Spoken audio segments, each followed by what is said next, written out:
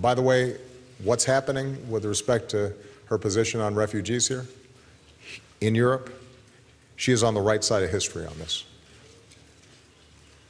And for her to take on some very tough politics in order to express not just a humanitarian concern, but also a practical concern that in this globalized world, it is very difficult for us to simply build walls. She is giving voice, I think, to the kinds of principles that bring people together rather than divide them. And I'm very proud of her for that, and I'm proud of the German people for that.